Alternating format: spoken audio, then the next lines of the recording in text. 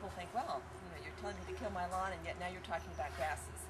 These are a different sort of grass. These are typically what we would call in the industry an ornamental grass. They're grasses as a specimen plant, and oftentimes ornamental grasses are used as a combination of green material with flowering plants. They'll be put in perennial borders or mixed borders. A number of people are now doing meadow gardens, naturalistic gardens where they combine perennials, ornamental grasses, and things like bulbs. So that's become very popular, especially as people are looking for lower maintenance gardens, because it's a lot less maintenance than a maintained turf lawn. I love native grasses, and I grow a number of them in my garden, and I have my favorite. But I'm open-minded. There's lots of great grasses out there, depending on your gardening style. There's two main kinds of grasses. There's warm season growers and there's cool season growers. And cool season grasses are typically grasses that, as you might guess, are things like fescues, like lawn grasses that stay green all year long, and they really thrive on cooler, moister conditions.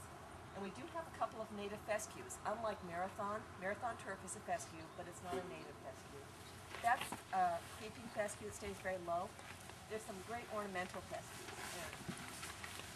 This is my favorite native grass right here. And you think, wow, big deal. I love this plant. This is actually a California fescue, Festuca californica. It's got this kind of nice gray-blue foliage. This is an evergreen grass, so it stays green year-round. It doesn't go dormant, which is a nice attribute in the landscape. It can grow in the sun or the shade, and I have quite a bit of shade in my garden, so I find this is a useful plant.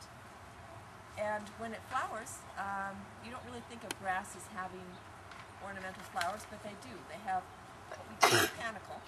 The flower stalk comes up above the plant about this high, and it's a nice airy brown flower.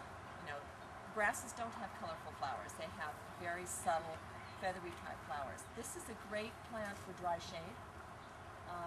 It's quite flexible. It'll have the ability to grow in fairly dry areas. If you have areas that are wetter, it will also tolerate the extra water.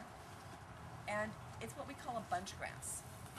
If you notice, the plant is it's just a bunch of grass right in the middle. It doesn't have any of the runners that go off to the side. This won't spread. There are bunch grasses in California, and there are rhizomatous grasses.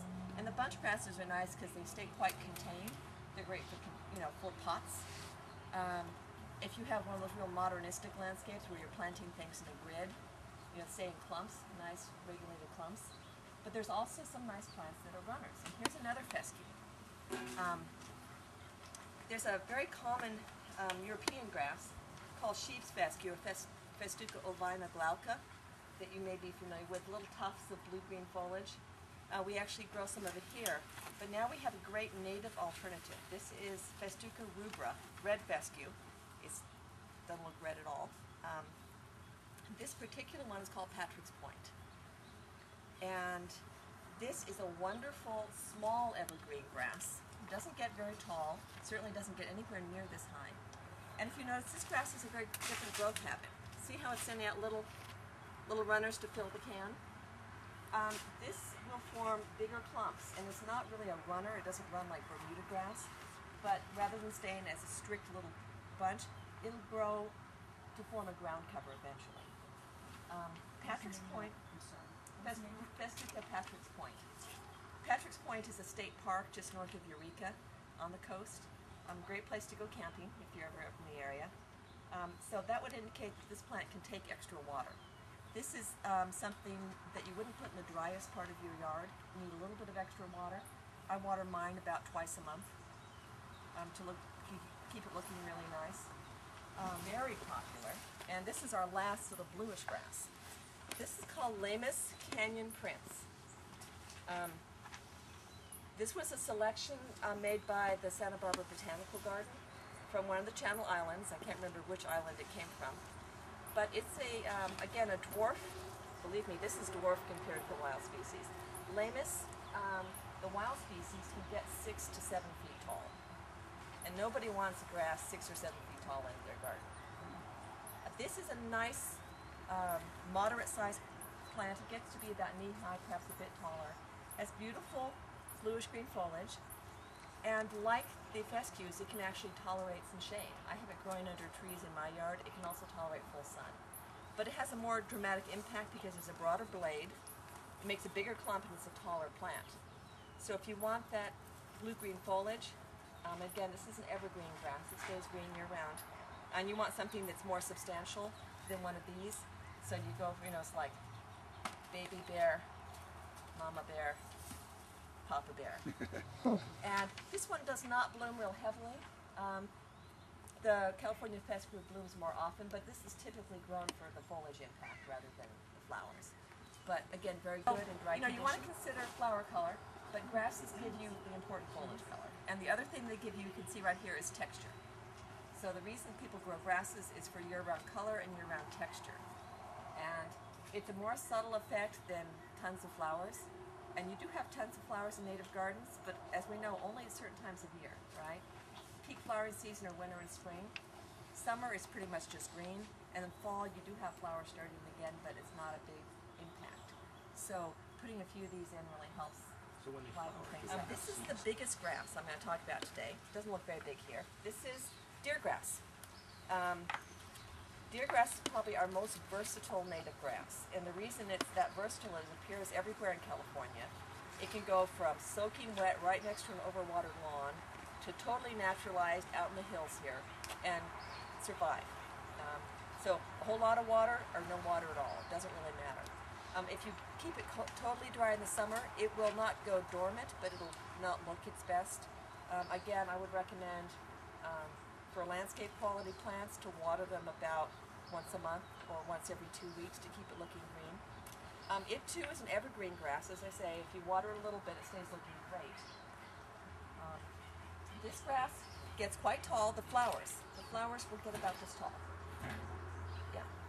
The leafy portion of the plant will get about maybe just below waist height. This is a wonderful smaller grass. It's in bloom right now. It doesn't usually bloom this late in the season, but because it's in a container, it is blooming. This is one of my favorite grasses. It's called Aristida. Aristida has these purplish flowers, and the common name is purple freon. But if you run your hand over these flowers, it's not a prickly, obnoxious flower.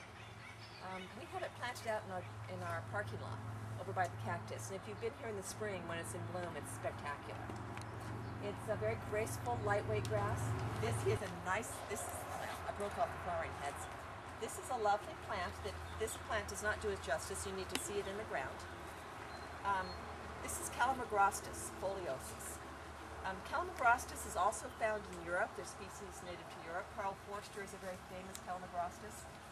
This is called Mendocino reedgrass, and because it's from the North Coast, it makes a beautiful hemisphere, a small hemisphere, about this tall and about this wide, with this very tidy, lax green foliage, with these pretty flowers that go out arching style. Most of the grasses have upright flowers. It's a very different look. These, the flowers go out to the side, very tidy. This is a carex it's called San Diego sedge, Carex spissa. And it's a big specimen plant. It's got this pale bluish-green foliage. It's a sedge, so it likes a little bit of extra water. This thing, in a wet condition, like next to a pond or under a bird bath where it gets splash water, can get 4 to 6 feet tall. Very spectacular. In drier conditions, it's probably 2 feet tall, 2.5 feet tall. But it's used a lot in landscapes. This is juncus. And again, this is a plant that has these little brown flowers that like nothing flowers. Great for wildlife. A lot of the grass seeds are very popular with birds. So if you want to have birds attracted to your garden, carex, sedge, and the grasses are good for a lot of the seed-eating birds. Doves, quail, goldfinches, things of that sort.